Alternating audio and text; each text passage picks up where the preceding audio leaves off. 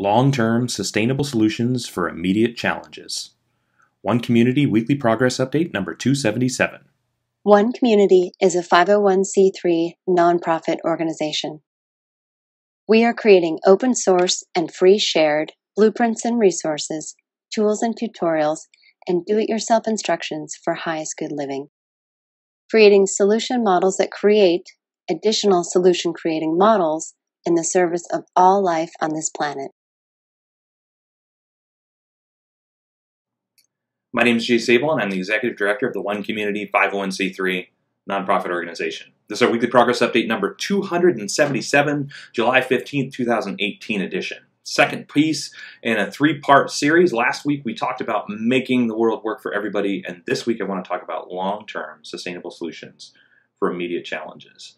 And long-term sustainable solutions for immediate challenges are what One Community is creating. Like, the immediate challenge right now is a lot of people living in the traditional model are really unhappy. They're working in jobs that are unfulfilling. They're living in environments that don't meet their needs, that aren't producing high quality air, water, food, social environment. They want more out of life. They want their life to mean something. And so long-term sustainable solutions for immediate challenges is addressing the immediate challenge of people aren't as happy as they could be.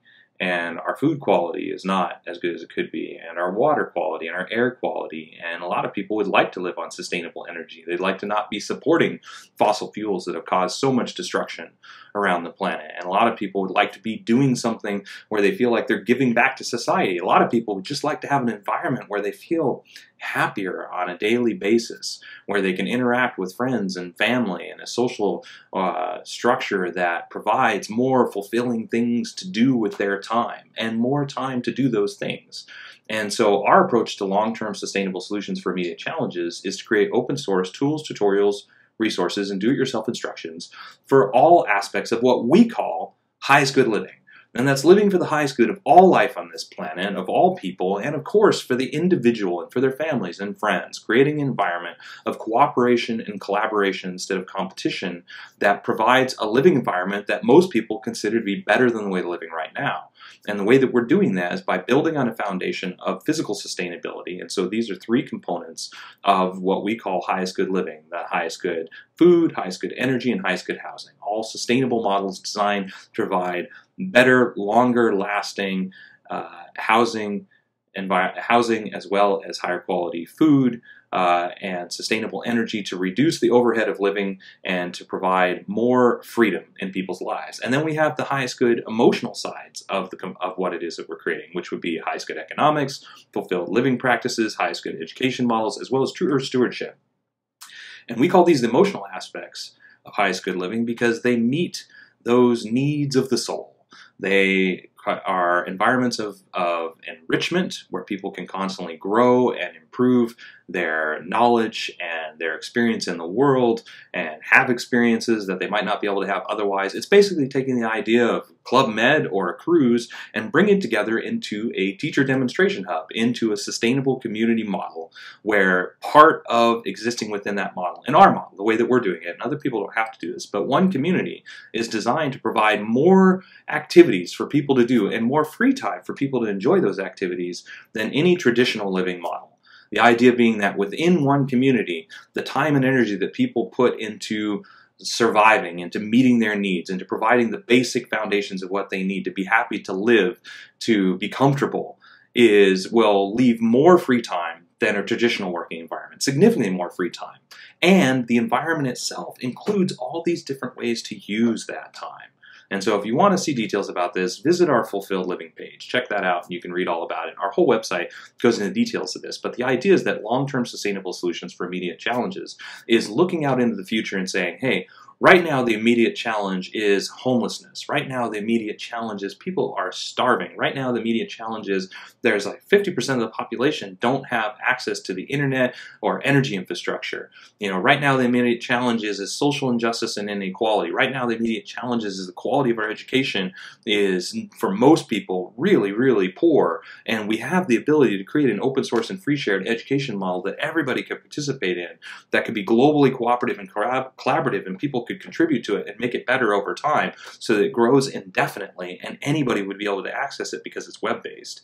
We have the ability to create long-term sustainable solutions that address our immediate challenges, and one community is doing this. And this is what our whole highest good living, highest good creation process is about. And it's designed to create solutions today that will create a completely sustainable civilization within our lifetime. And if you run the numbers on what it is that we're doing, it is absolutely possible to take 50 people and bring them together and to create one community. A place where people will be able to come and experience it, starting with hundreds, growing to thousands, eventually tens of thousands, and ultimately hundreds of thousands of people visiting annually, experiencing what one community is, and open sourcing and free sharing everything necessary to replicate one community so that people can take what they like and they can duplicate it. They can take what they like and they can evolve it and make it better. And if they want to open source and free share what it is that they're doing as well, then we can work in cooperation and collaboration to increase the suite of open source solutions that we're both providing, and therefore bring in more and more people to help and make it easier and easier to replicate. And so if you imagine 50 people starting something like this, and if those 50 people launching one community, if we can inspire just 2 more groups to start the year after that, and that would be another group, say 2 groups of 20 or 50 people. And if us in working and sharing what it is that we're doing with those 2 groups, if the 3 of us can then inspire 4 more groups the year after that to get started with something like this, and then 8 the year after that, and then 16 more, and 32 and 64. If you run those numbers, within 30 years, we could live in a completely sustainable planet that truly meets the needs of every single person, that works for everybody, and we'll have created long-term sustainable solutions that address all of our immediate challenges and are adaptable and flexible enough to continue on indefinitely.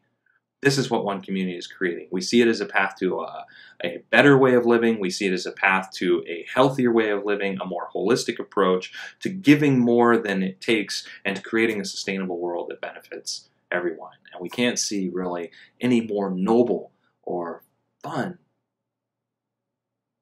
process and venture to embark upon, to invest our time and energy in. And so we're inviting anybody that's interested in this to join us.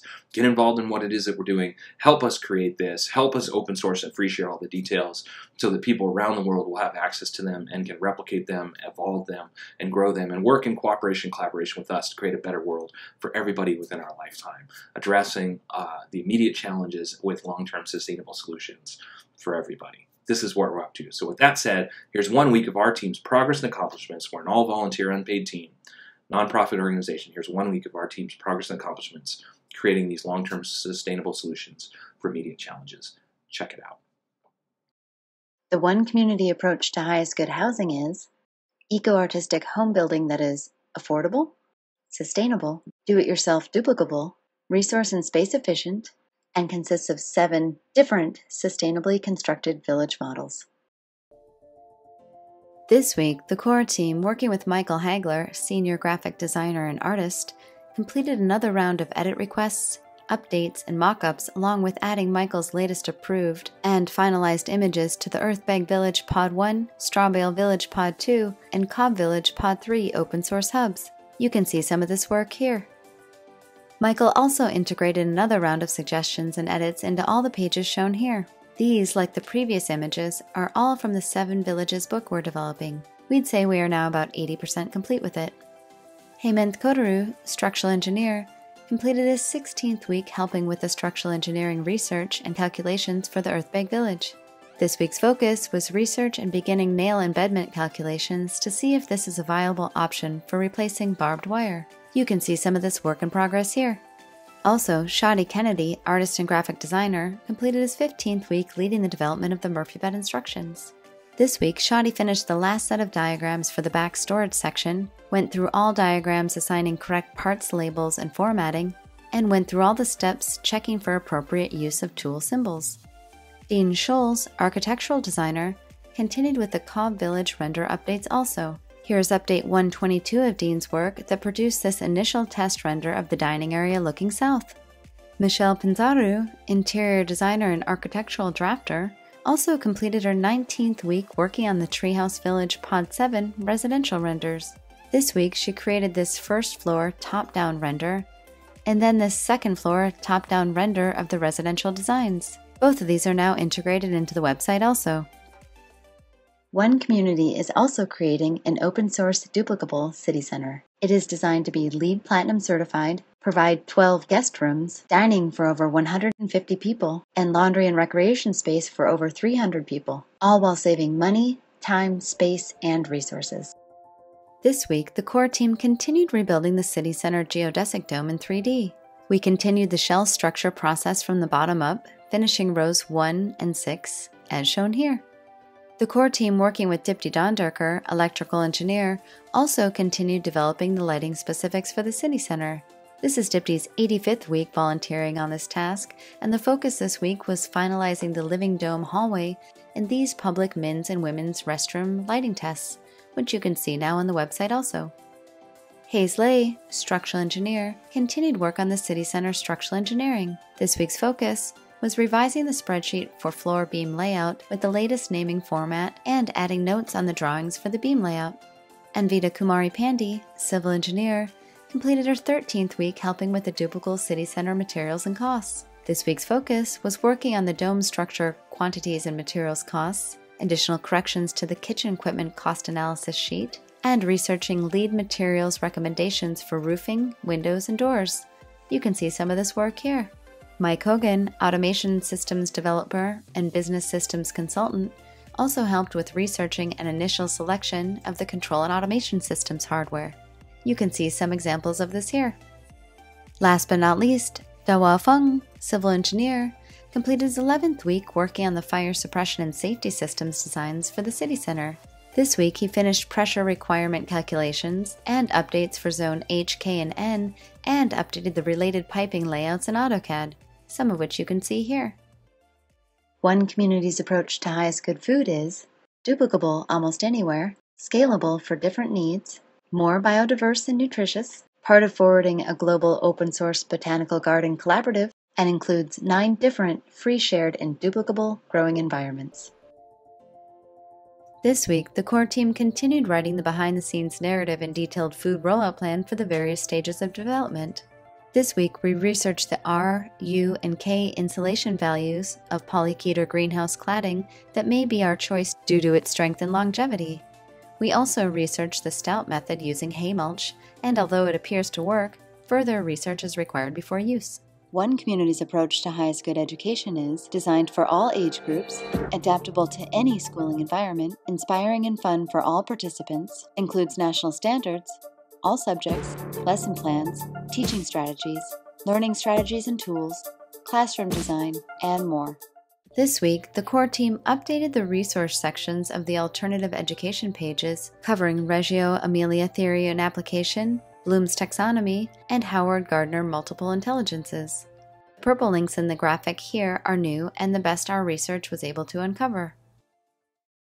The One Community approach to highest good society is globally focused, individually enriching, cooperative and collaborative, includes a highest good network and application, 4 different economic models, and combines fulfilled living and true earth stewardship for the benefit of all people and all life on this planet.